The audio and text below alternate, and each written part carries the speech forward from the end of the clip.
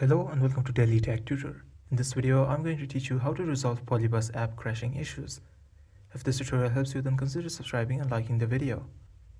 So if you are experiencing crashes with the PolyBuzz app, here are some steps to troubleshoot and fix the issue. First, ensure that you have the latest version of the PolyBuzz app installed. Developers often release updates to fix bugs and improve performance. Visit the App Store or Google Play Store to check for any available updates.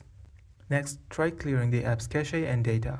On Android, tap and hold the PolyBuzz app and then tap on the App Info button. Next, tap on Storage and then tap on Clear Cache and Clear Data. This can help resolve issues caused by corrupted cache or data. If the app continues to crash, try restarting your device. A simple restart can resolve many issues by refreshing the system and clearing temporary glitches. Also, check if PolyBuzz is experiencing server outages. You can check this by visiting their official social media pages and checking if they have given announcements for server outages or maintenance. If none of the above steps work, try uninstalling and reinstalling the PolyBuzz app. This can help resolve issues caused by corrupted installation files.